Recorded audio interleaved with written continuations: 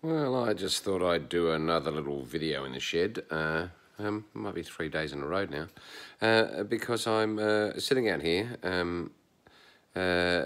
Because I only like to have a drink out here. Because if I drink inside the house, then basically my whole life revolves around drinking.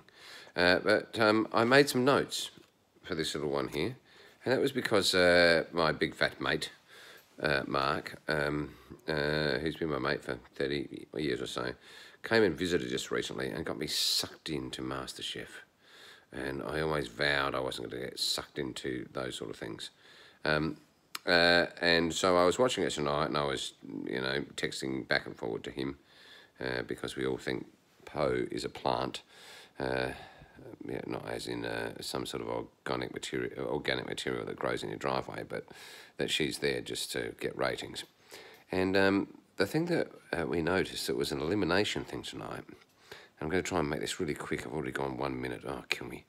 And what it was is that they were all in the COVID-19 social distancing, which is not really social distancing. It shouldn't be called that. It should be called spatial distancing, because you still don't have to be socially distant from the people that you're with, which I experienced the other day when I was in Audi, because I stood for 4.5 minutes behind people who were talking in an aisle, and I just decided I'd just stand there and I'd be patient.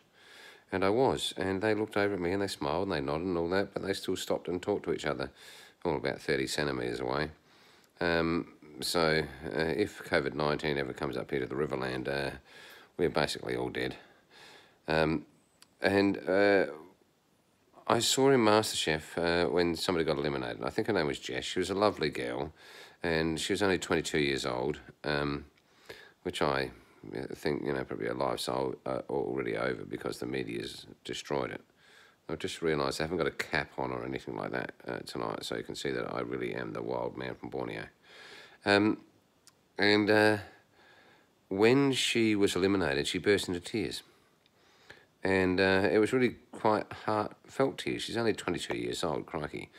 All my daughters are older than that. And what happened is that everyone wanted to console her, but they couldn't, because they were really obeying the social distancing rules. And what they did do was they said nice things, and they looked into her eyes, and they looked at each other. And I sort of thought there were no platitudes of hugs, and there were no, kiss you on the cheeks and I'll hug because I'm on television.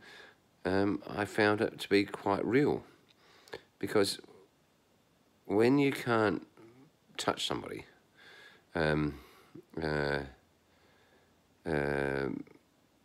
it creates that social distancing that makes you feel isolated.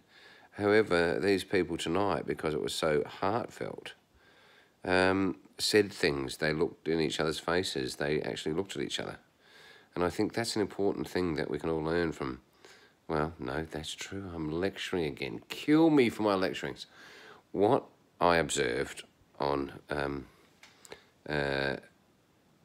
TV tonight on a silly show, MasterChef, because food should be about sharing and joy, not about how you present it and plating up. If I hear the word plating up one more time, I think I'm just going to stab myself.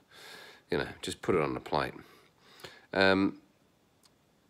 I think one of the things that's come out of it is that we're all going to learn to express ourselves without having to give platitudes of false kisses and false hugs and false handshakes, because when you're not doing that, you have to look each other in the eye. And I saw tonight on what is a pretty silly show, a reality show that's not real at all, is these people were forced into reality, which is having to face each other genuinely.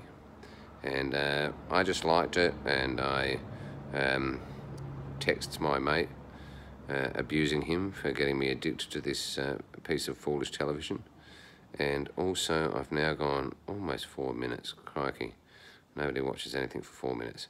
So it's just another little one of my in the shed thoughts about how I'm thinking about stuff, and I hope you enjoyed it. So I will now go back to what I was doing, which was finishing off my walking staffs. So when you go walking, you've got to have a stick. So I'm now making specific staffs to walk with. All right, bye.